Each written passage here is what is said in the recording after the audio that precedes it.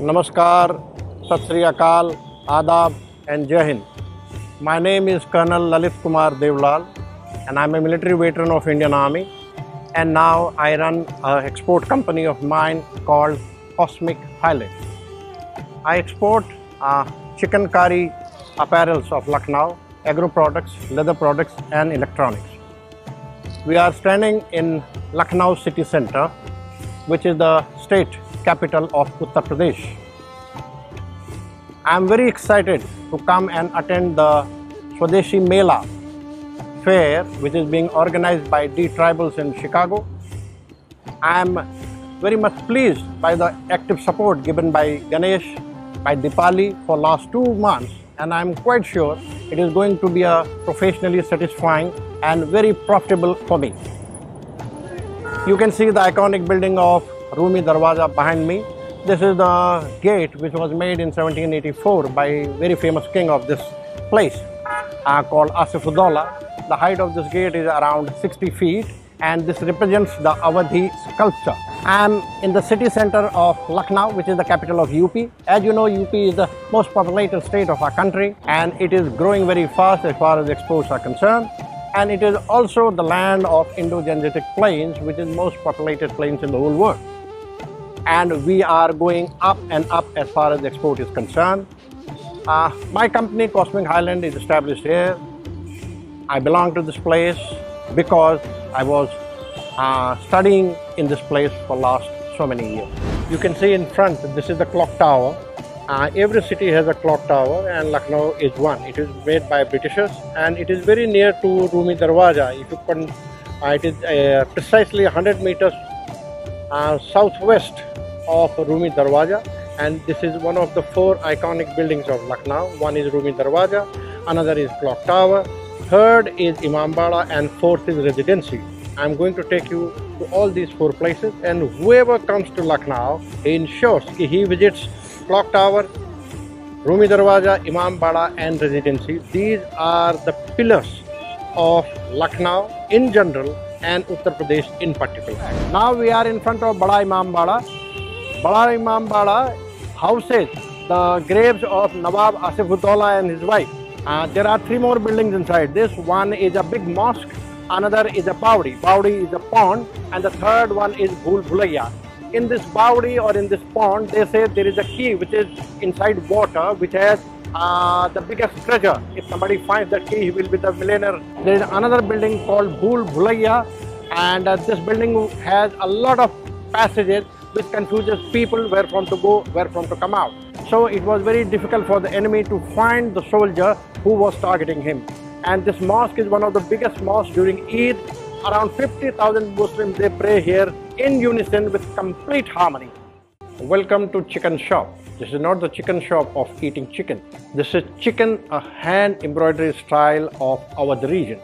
Chicken is a 400 years old hand embroidery style which is limited to our region, which is said was brought by Noor Jahan, a queen of Jahangir, the Mughal emperor from Persia. In Persian, CHIKEN, this is pronounced as CHIKEN, means embroidery. She herself was a very skilled lady, and once she prepared a white dress for the king. And when Jahangir wore it in his court, everyone liked it because it was very nice, it was very unique pattern. And thereafter, it got the royal patronage for 400 years. And this particular kind of hand embroidery is very delicate, which has got 5 or 6 processes involving a colossal amount of time. Chicken curry involves 5-6 steps. First step is cutting the cloth. Second is stitching the cloth, which is done by one man. And the third and most important step of chicken curry is block printing. There are wooden blocks through which the print is put onto the stitched clothes, and once that printing is finished, then comes the hand embroidery. It is the most delicate part, which is done by a soft and delicate hands of the women, and it takes considerable amount of time. It is not 1 day, not 2 days job. Sometimes one shirt may take up to a month, 8 hours every day. And once the embroidery has been done, thereafter the clothes are sent for washing, it is washed 1 time, 2 times, 3 times so that the block imprints are totally removed, and thereafter it is sent for ironing. Then the fine piece of chicken comes. There are thousands and thousands of families in Lucknow, in our region, those who draw their livelihoods out of it. You go to the villages, there are clusters which are promoted by the government, by private organizations, where women are given these works and they draw sizable amount of money for their families. It has been given the Geographical Indication recognition by Government of India as well in 2008, because this kind of hand embroidery is limited only to the Awadh region in general and to Lucknow in particular. There are, in my considered opinion, more than 1500 shops in and around Lucknow, and the famous market for this is Chowk, where there is mass production of these kind of clothes. They are time consuming, and not only time consuming, it needs a lot of skill, a lot of experience. And the classical chicken, the traditional chicken, is white on white, but over a period of time, with modernization, with new fashion, the embroidery has changed colors. It can be white on green, green on white, black on black, or black on red, but primarily the original style is white on white, means the white cloth or white cloth, and embroidery also with the white thread. The most quintessential part of chicken curry is hand embroidery. The finesse, the delicacy, the professional acumen which is required for this, it cannot be replicated with machines. People tried it umpteen number of times, but machine failed always and every time, because the kind of finesse which you get in hand embroidery by the skilled women can never be translated by machines. The machines may speed up the work, they may reduce the man hours, but as far as the class is concerned, they cannot. It is always the experience of delicate ladies, it is always the finesse of the ladies, it is always the skills of them over a period of time which they have developed from their generations to generations. It is not this generation, second generation, third generation, fourth generation. It can never be replicated with the help of machines. Now we tell you the procedure for making chicken curry. This is the first step in which tailor master is cutting the cloth. Slowly and slowly he measures the cloth, cuts it, and the cloth is not washed now. It is very, very important step. It will be washed at the end. Initially he is cutting it, and the cutting will be as per the designs for men and women, and once the cutting is over, then comes the process of stitching, which is done by the same man. He is tailor for cutting, he is the tailor for stitching. These two aspects, these two steps of chicken curry are under his supervision. It is his responsibility, and this is one of the most important steps, because if the cutting is not appropriate, the cloth will not find its delicacy, it will not find its finesse, it will not find its fitness.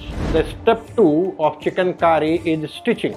First we saw the cutting, and now this is the stitching. The same man, the tailor master, he is responsible for stitching one who has done the cutting, because if there is any mistake in cutting, he is able to repair or modulate it a bit.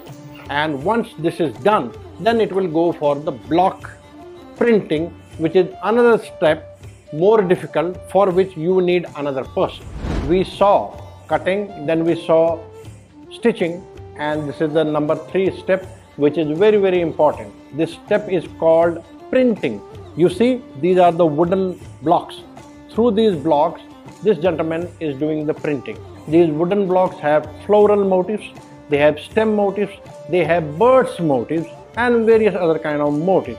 And the solution which is used for the painting or printing is indigo, gum, detergent, and shampoo. All these 4 things, when they are mixed together, the imprint comes in a very, very distinct manner, and it shines. The more it shines, the more easier becomes the work of hand embroider, which is the 4th step. If this imprinting is of low quality, it is not shining, then their work will be affected and we will not get the quality product as a finish. We have seen cutting, we have seen stitching, we have seen block printing, and now we are at hand embroidery. You see, this is the replication of block printing. If block printing is perfect, the work of hand embroider will be perfect, because he is just stitching those imprints with thread. And this is the frame which he is using, and this is the floral design which has been printed, on which he is putting various kind of threads. They may be colored as well also at times, but as of now we are using the white thread, and it is always done on the reverse side of the cloth, so that in front it is without any disturbance, without any imperfection. For a shirt of men, it takes around 15 days, working 8 hours every day. It is much more for the ladies' garments. For a lady's dress from top to bottom, it may take up to 2 months or 3 months. And if it is home textile, like a bed sheet, like a curtain, it may take up to 3 months and 4 months as well, because each and every stitch needs time. And most important is the sari, the women's sari, which is 2.5 meter long. Embroidered, chicken embroidered sari may take up to 1 year if you need a piece of fantasy which is representing true white on white sari for women. So it is not easy, it is no shortcut, and it is no imperfection. It needs time, it needs skill, it needs perfection, and it needs patience and softness of a woman. Thank you. Welcome to my shop, and this shop is located in the city center, very near to Hazratganj in Lucknow. Here we sell the silk items. You know, South India, Chennai is very famous for silk, so we get the silk from there. There is a famous place, you would have heard its name, Kanchipuram silk, you see. And not only from Kanchipuram, we have brought a couple of items like these shirts. These shirts have been brought from Indonesia, and this Indonesian silk and the style of embroidery is batik. And on these shirts we do the chicken kari of our city and make it beautiful.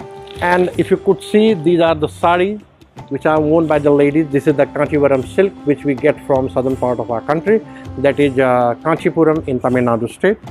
And these are the artificial jewelry or the imitation jewelry which I also deal with. They have been chosen from Gujarat. There is a place called Rajkot which is very famous for this. So these are the items for ladies' beautification. If you could have a look, these are the handicraft items which have been brought from Gujarat. This is a pottery bag, and this is a big bag for girls, and these are the mobile purses for the ladies.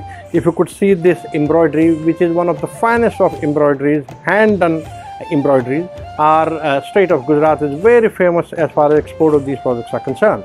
Of late we have also started manufacturing them, and there is a great demand of these products in Lucknow, in our region, as well as it has drawn its traction in North American countries, in European countries, as well as Middle East.